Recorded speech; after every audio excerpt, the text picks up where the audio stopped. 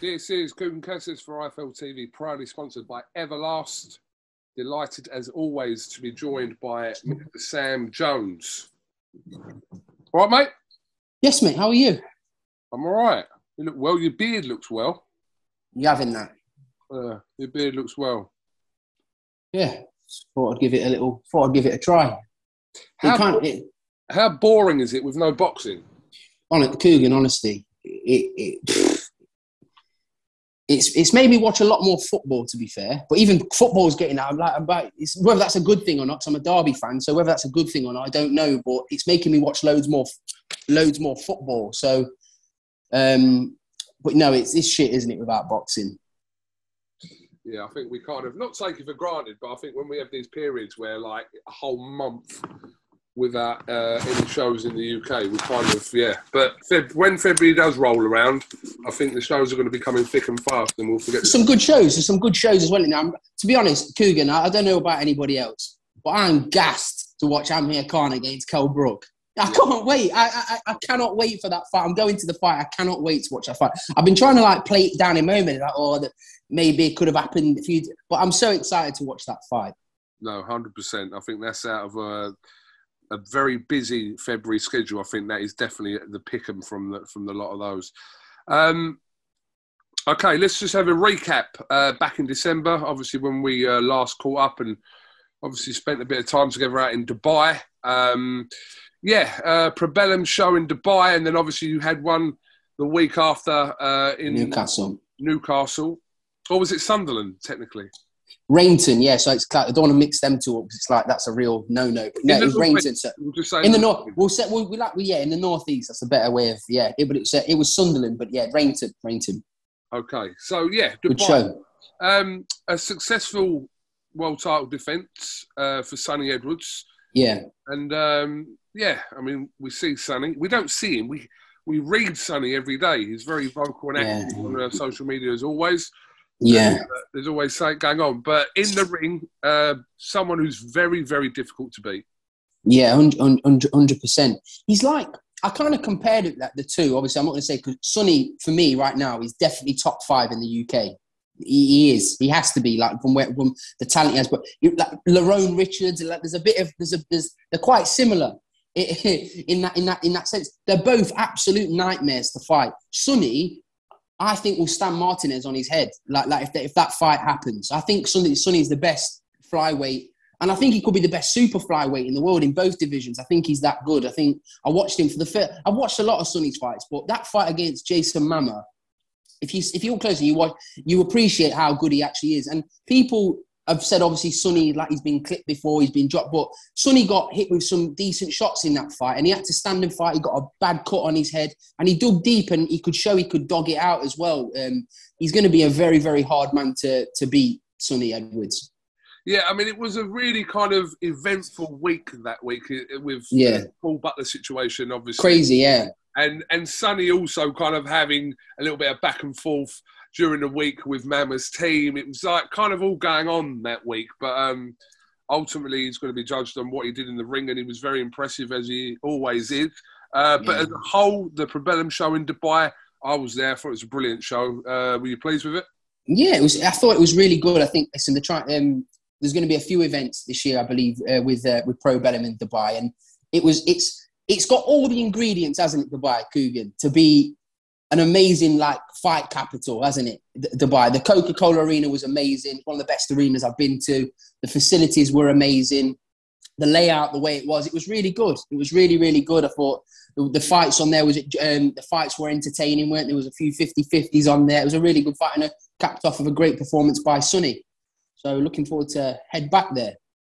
Absolutely. There was kind of a star-studded lineup there as well, wasn't there? It was all kind of, as Roy Jones was there, I mean, it was just a great night and a good start for PROBELLUM in Dubai. And then obviously you went to Rainton, as we mentioned earlier.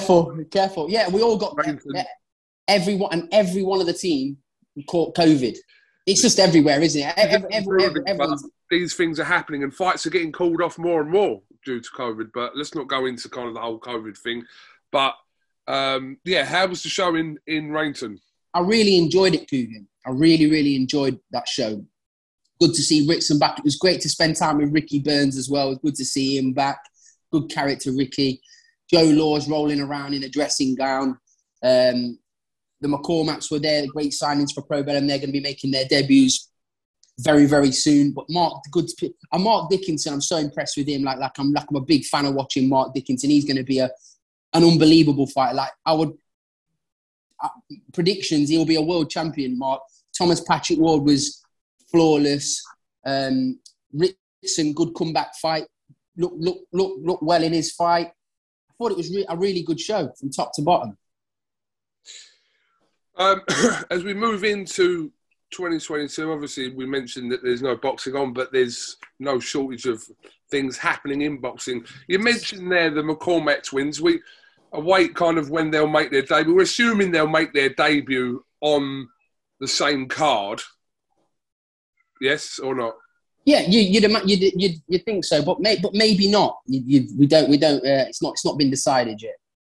Yeah, I mean they're we know how talented those two are, Luca and Pat, and I think they're going to be very entertaining outside of the ring as well. Handful, but they're just what you see is what you get with them two. They're both nuts, but talent-wise, put your house and card. The first twins from the UK to be world champions. Definitely. Unbelievable talents, the pair of them. When do you think they'll make their debut, Sam? March, April. Yeah. Okay. I want to talk to you about some other stuff going on in boxing. I did an interview with Eddie Hearn the other day. He was talking about the fight between Katie Taylor and Serrano, which is he's obviously working on with Jake Paul. He said the fight... Interesting. Yeah, very interesting. He said the fight is very likely to happen. MSG has been mentioned, etc. But I wanted to ask you, where does kind of Chantel Cameron fit into this mix? We know she's got her fight at some point in this four-way tournament that Hearn's put on. Yeah. But where does she kind of figure into that with Taylor and that? It's a hard one because I think, Katie Taylor's like his Anthony Joshua, if you know what I mean. In the women's division, Katie Taylor, she makes good purses. She's a phenomenon. Everybody loves Katie Taylor. Now, it's hard for him because it's like Chantel Cameron's kind of the Dillian White in that relationship because it's. I personally believe, I don't know whether it's a good comparison, but I personally believe Chantel beats Katie Taylor. I really do. I think she beats her. And Chantel's not nowhere near as a big a draw as somebody like Katie Taylor. So I think that Eddie's not really mentioning that fight as much because I believe he knows Chantel Cameron will beat Katie Taylor. So he's kind of not mentioning it too much. But I believe she deserves her big moment, her big, like a profile fight. Even like a Chantel Cameron. I know Terry Harper's moved up in weight. That's a great fight for Chantel Cameron. Or Natasha Jonas, something like that. They're the kind of fights I believe Chantel needs right now to probably get herself the Katie Taylor fight. But I can't see the Taylor fight happening because I believe everybody knows. I honestly believe Eddie and everyone else believes that Chantel will beat Katie Taylor. That's my honest opinion. It's an interesting situation with Chantel. Obviously, it's in the middle. It was only kind of 2 fights as part of this undisputed 4-way that they were doing. So she's still got to complete that side of it as well. I've not heard much about it. I've not heard much. She's meant to be fighting that Kelly Reese or something like. But I've not heard much like about that. About when the fight's going to be announced. I think as it stands, right, the 2 best female fighters from the UK, you've got Savannah and Chantel, first or second, either or, and then you've got everybody else in another pack. But I think those 2 are the standouts. I think they're the best in the UK by some distance, if I'm honest. Yeah, I think a lot of people would agree with those comments.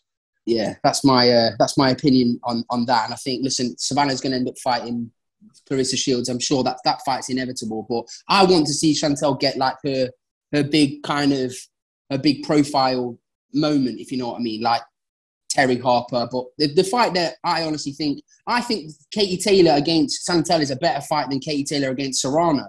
I know that's not the biggest fight. That's clearly Serrano against Katie Taylor is the biggest fight in women's boxing. Got no problem with that.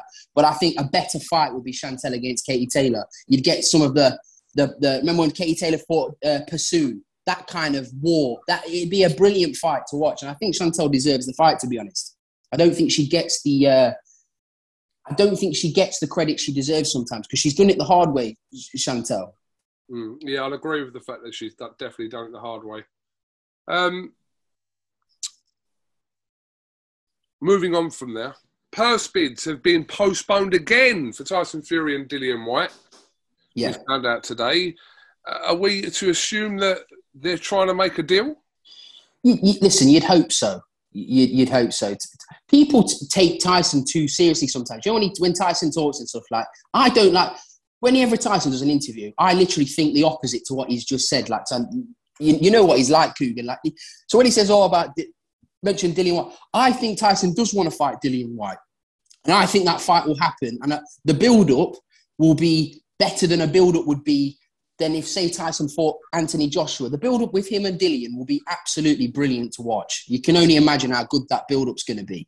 And hopefully a good fight at the end of it. So I'm confident that fight happens. I don't care what channel it's on, as long as the fight happens. Yeah, I mean, it's been delayed twice now. It was obviously meant to have taken place last week. It was then meant to have taken place tomorrow. Now it's been extended till Friday. So we can only hope that is the reason for that, is a deal is trying to be reached before it gets to a purse bid. So, I mean, it's a fight that you know that Top Rank are going to obviously bid very hard on, and so will Eddie Hearn and DAZN. So it would be you'd imagine DAZN would have to do that fight pay-per-view, though. That's the only way. Yeah, it's the only way of, like, making that fight viable on the app. It's the only way of it happening. So I don't know. Like, all I want to see, I just want to. It's like somebody, I can't remember who it was, but they were talking about Anthony Joshua. If he fights Usyk and loses, he's done. I don't believe that for a second, because I still want to see. I don't know about you. Like, you've got Tyson against Dillian Whyte. I want to see Anthony Joshua against Deontay Wilder. Even if he loses against Usyk, I want to see Anthony Joshua against Deontay Wilder. I want to see them all fight each other. Joe Joyce in that mix. I want to see them all fight each other. There's some great fights we made in the heavyweight division. Tyson against Dillian, Joe against Dillian Whyte against rematch against Anthony Joshua. There's so many great fights to be made in the heavyweight division. One of those fights I don't want to see, though, is Dillian Whyte is Derek Chisora against Deontay Wilder. I definitely don't want to see that. Yeah, I mean, I think those comments were kind of blown out of proportion a bit. I think the question was asked to Eddie Hearn about Wilder, and then he's obviously answered it and said that he did like the fight for Derek Chisora, and then it's kind of spiraled from there. Yeah, I don't like that fight. I mean, Derek, you wouldn't back against Derek in a fight like that, but I suppose Derek could take the fight. If the money's right, Derek's taking the fight. Derek will fight anyone if the money's right. You know what he's like. But I'm saying, like, for Derek at 38 years old, who's been in a lot of hard fights, keep him away from Deontay Wilder. Because, listen, Derek would cause Deontay Wilder problems until Deontay Wilder's right hand lands. And it will land.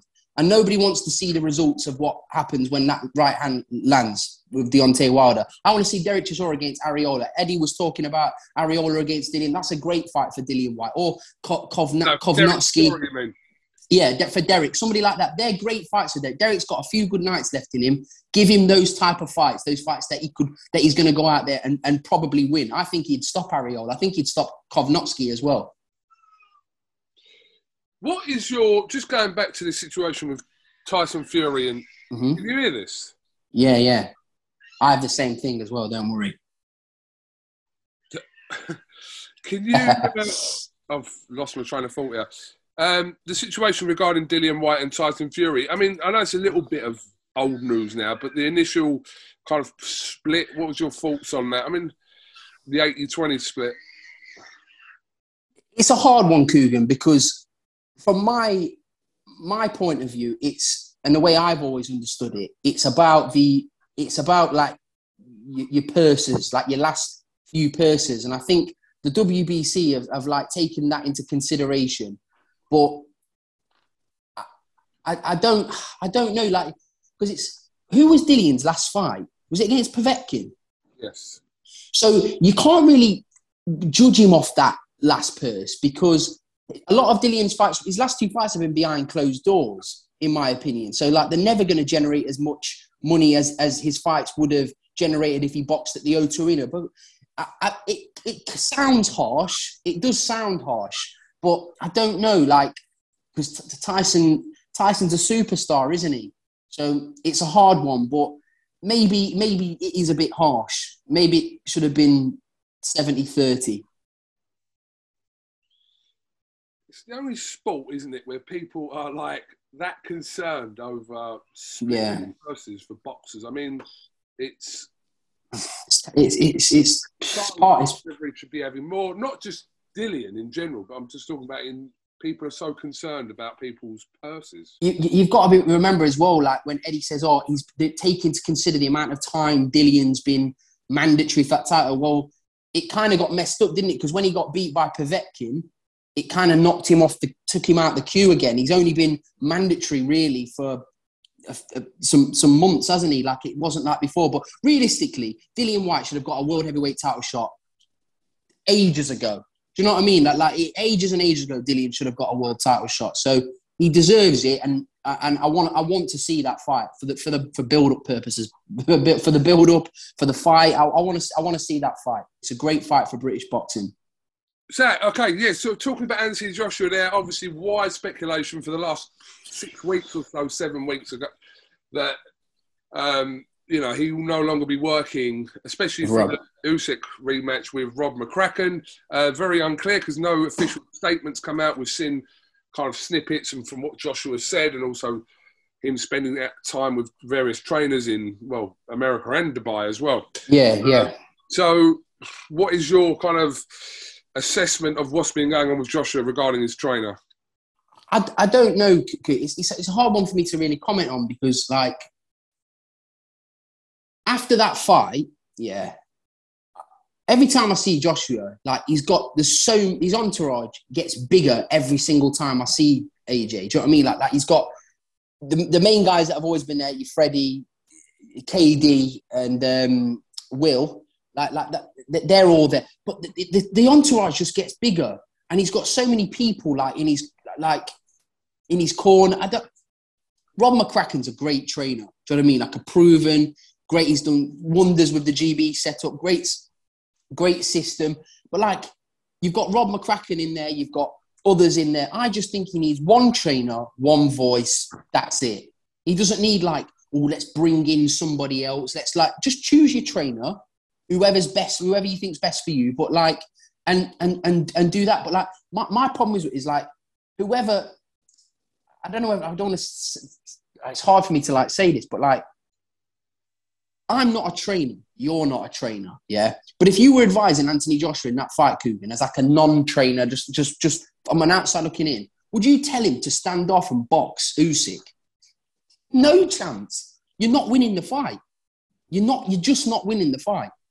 If you stand off and try and box the boxer, you've got to lean on him. You've got to be aggressive. You've got to take big chances and use your attributes, your size and your strength and your power, and try and get him out of there. Standing off and boxing him was an insane idea. So whether it was AJ that decided that, Rob, whoever decided that was a good idea, it was way off. Is it a mistake, do you think, for Joshua if he does part ways with McCracken? Is that a mistake? It depends, because AJ's it's kind of strange, isn't it, with AJ? 1 minute he's working with somebody, the next minute you're hearing he's going with bloody, what's his name? Eddie Reynoso. Then you hear rumours, Mikey, Robert Garcia. It's hard. I mean, it's a hard one, because it's has he had enough time to change his... Listen, one thing's for certain is, if Rob McCracken looking after AJ now, Rob McCracken's going to change that. Everything's going to be different, isn't it? It's going to be like, listen, go for him. Do you know what I mean? So whether he's going to have enough time to change his, like, adapt to this fight, I don't know whether a trainer's going to have enough time to implement his ideas in that space of time. Is the answer? If that kind of made sense, I don't know. But were changes needed? Yes, I do think changes were needed.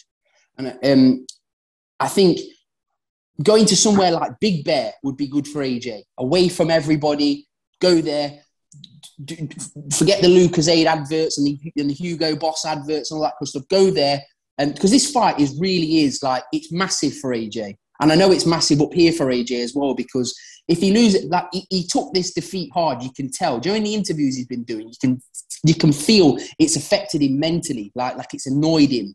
And the one thing about AJ is he never makes excuses, and I respect him so much for that. He's never once, you know, when some of them fighters, oh no, this is wrong, my back was hurting. AJ's never said that. He's just like, listen, I'm fucking sick of losing. So I respect AJ massively as a fighter, as a man. Really respect him. But if I was advising AJ, I'd be like, listen, go and take your camp and go and do it in the mountains. Go train in Big Bear. I really would. Go away from everything. Are you talking about a change of scenery? Are you talking change of scenery. He needs a change. He needs a change of scenery. That's what I honestly think. I think he needs a complete change of scenery. Have a small team that he trusts around him. KD, Freddie, but not your bag carrier, your mouth guard carrier, your Lucozade bottle carrier, your suit holder, and and your back slappers all saying well done after you make a mistake in the ring. Oh, everything's good, Josh. Everything's good. Get rid of all those people, because they're no good. Just keep the people. Keep a small group, a small core team. I don't believe in big, massive entourages. It's interesting to see what happens, because if that fight is going to happen in April and we're kind of in the middle of Jan now, we're talking about, what, 3 months possibly? KUGAN, if I was advising Anthony Joshua, I wouldn't even take the Usyk fight. I wouldn't. I wouldn't do it. I would just say, listen, let him fight Tyson Fury and sign a contract and you fight the winner. I personally think that's better business. But AJ, fair play. You can see what he's thinking. He's thinking, listen, I want to get my revenge, and that's the man he is. Fair play. But if I was advising him personally, I'd be like, leave that well alone. Styles make fights in boxing. Usyk's got a style that's a pain in the arse for everybody. It really is. It's a pain in the arse for everybody.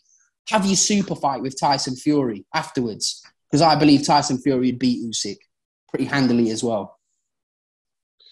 It's interesting to see, but I think as kind of this month draws out, by the end of the month, I think a lot of these situations we're talking about, possible fights, they're going to be nailed in, aren't they? The Dillian White Tyson Fury situation, that's going to be resolved hopefully very shortly, and then I suppose this is all a knock-on effect for AJ, Usyk, etc. So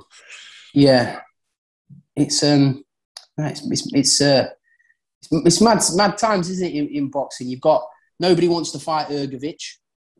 He's another one. He's a problem in the heavyweight division. Yoka does, apparently. So. Listen, that fight won't happen. I don't believe that fight will happen for a second. Yoka's took that fight. He's agreed to fight Martin Bakole. He's got to fight Martin Bakole. He signed a contract to fight Martin Bakole. He's done that because he knows full well that, everyone else has ducked him, so I'm going to say, yes, I'm going to fight him. He's got no intention. I'd be staggered if that fight happens. A part of me believes what you're saying there. I mean, when I'm telling you, I can see straight through that. I can see straight through that situation. Yoka will not. Listen, if he does, fair play, Tony. Well done. But I don't believe for one single second that fight happens. I believe he's took that fight for clout purposes. He said publicly, I'll take that fight. It's like, say, for example, I don't know. I'm just, for example, like Joe would fight Ergovic. But say, like, if Joe's got a signed agreement. I'm using Joe for an example, and he's got an agreement of like a signed contract to say, I'm going to fight whoever. Oh no, I'll fight Ergovic. You can't just break contracts like that. Long story short, I don't believe. I think Yoka's literally just seen that situation and thought, you know what? Joe Parker's effectively turned the fight down. Who else has turned the fight down? Ortiz. Luis Ortiz. He was never going to. Luis Ortiz being the bogeyman division is a myth. I was trying to get that fight for Joe to fight. They don't return. They don't want to fight Joe. Luis Ortiz is 130 years old. He doesn't want to fight. He doesn't want to fight someone like Joe Joyce or Hrgovic because he'd get badly hurt, to be honest with you. So Yoka's looked at that situation for, everyone's turning down. I could get a bit of profile here. I'll fight Hrgovic. You've got no intention of fighting Hrgovic, mate. No intention of fighting. That's my honest opinion. He's got to fight Martin Bakole. And that's a hard fight as well for him. Yeah, that is a hard fight. 100%. With your old mate, Billy Nelson. Yeah, listen. One thing about Billy, he's an annoying fucker, but he's always he backs his guy. He thinks his guy would. He thinks his guy would literally beat everybody in the heavyweight division. Fair play, and listen, and fair play to him. They're going to go to hopefully get their opportunity and go to France and fight Tony Yoka. And listen, Billy's going to have his moment, isn't he? Like He's always said that Bakole weren't at the races, like mentally, for the Michael Hunter fight. So he's going to have his big moment, isn't he, in France? And who's saying he won't win? I think he's got a huge chance of winning that fight. I thought Yoka didn't look. Anyway, I've not really been impressed with Yoka as a professional. Okay, one more thing I want to ask you about. I don't know where this quote came from, but there was something I read about Jake Paul, about his next opponent. About the boxing purists not liking it, whoever his next opponent is. Canelo. That was a quote from someone that was close to Canelo, wasn't it? Saying that Canelo's next fight, the boxing purists won't like. Canelo's next fight. Sorry, Yeah. Sorry. Sam, let me just re-ask that because that's what I actually meant and I've just worded it wrong. Yeah, cool. Right, one more thing before I do let you go, Sam. Canelo. I think there's a quote going about his next opponent is someone that the boxing purists won't like. What do you make of this? All roads lead to Jake Paul. I don't know, KUGAN, if I'm honest, mate. Unless it's an exhibition, surely there's got to be a contract to say Canelo can't hit him like in certain areas of the body because you don't wish that. Honestly, I'm saying this, like that fight's like dangerous for Jake Paul's health if that actually happens. Like, I actually think that reference to Jake Paul. Yeah. Huh? You think yeah. It could be like you just don't know in this crazy sport, do you? Like Marius Bradis is getting a flipping tattoo of Jake Paul on his leg to try and get the scrap, isn't he? So he's obviously lost his mind trying to get the big payday. But yeah, if Canelo takes that fight, if that fight happened, there'd have to be a contract in place saying Canelo can't. It'd have to be exhibition vibes because I would worry, and I mean this. So people say, "Oh, I would worry for his health." Jake Paul, like he'd be permanently injured, and nobody wants to listen. As much as Jake Paul irritates anyone, no one wants to see no one get permanently injured. But Canelo could permanently damage Jake Paul if that fight happened. So if it's not Jake Paul, or that's not in any reference to Jake Paul, then who can it reference to? You never know, do you? It could be Conor McGregor. Who knows? You just don't know, do you? Like you believe it's someone definitely outside of who he potentially should. It depends because, like, what do you mean the boxing purists won't like? Like any Canelo fight, a boxing purist likes because Canelo's got everything, hasn't he? He's the world's best at the moment. Like he's got everything. He can fight, he can box, he can do everything. So I don't know where they're coming with that. I want to see Canelo against Charlo or Beterbiev. They're great fights. Charlo can cause Canelo real problems, in that fight. But and I like the Beterbiev fight. Yeah, and the Beterbiev fight. But yeah, Jake Paul he can just keep doing Jake Paul things, can't he? Like I've got no problem with Jake Paul. I think he's an amazing promoter. I think he rubs people up the wrong way, which I do think is quite funny sometimes. Tell you what I'd like to see Jake Paul. I want to see Jake Paul against Tony Bellew. I want to see Jake Paul against Tony Bellew. That's what I want to see. And I want to see Tony Bellew be announced as Pretty Ricky Conlan. Okay, so yeah, just a little bit of a catch up there. Loads going on. As soon as this month kind of fizzles out, from the start of February, a lot of things going on, and a lot of stuff happening for Probellum as well. Yeah, listen, lots of stuff. Some announcements coming very, very soon for Probellum. Hopefully, going to have a great year of boxing, aren't we? Some big fights happening. Hopefully, the big fights this year really do happen. Crawford against Spence. Let's see that fight. I want to see that fight. Dave Allen against Chris Lovejoy. Dave Allen. No, we want to see Dave Allen against Babich, and we want to see Johnny Fisher against Christopher Lovejoy. One Christopher Lovejoy. Johnny Fisher would knock Christopher Lovejoy out within 30 seconds. Like, I promise you that. Like. I think he sold most of the tickets for Ali Pally himself, by the sounds of it. Yeah, listen, I remember when I rang Eddie genuinely to say, "Oh yeah, I've got this heavyweight." It's like you could see he was not interested at all. Had to like kind of twist his arm to say, "Listen, no, take a chance on him. He can definitely fight." I saw the potential with Johnny Fisher, and it's all coming into fruition now. And listen, Eddie and Matchroom have got a tremendous young heavyweight with Johnny, and he's an attraction, isn't he? He's a serious attraction, isn't he? Now, Johnny. Yeah, absolutely. Making a lot of noise and shout out, listen, and Lerone Richards as well. Like, little give a mention to him. Like, literally one of the best fighters in the world. Lerone Richards, technically gifted. He could win titles at super middleweight, light heavyweight. The world's his oyster. Beat Gongora, somebody who nobody wanted to fight Gongora. And Lerone beat him in first gear. Dusted him in first gear, no problems. So I think the world's Lerone's oyster, and I think he's going to go on to win a world title, definitely.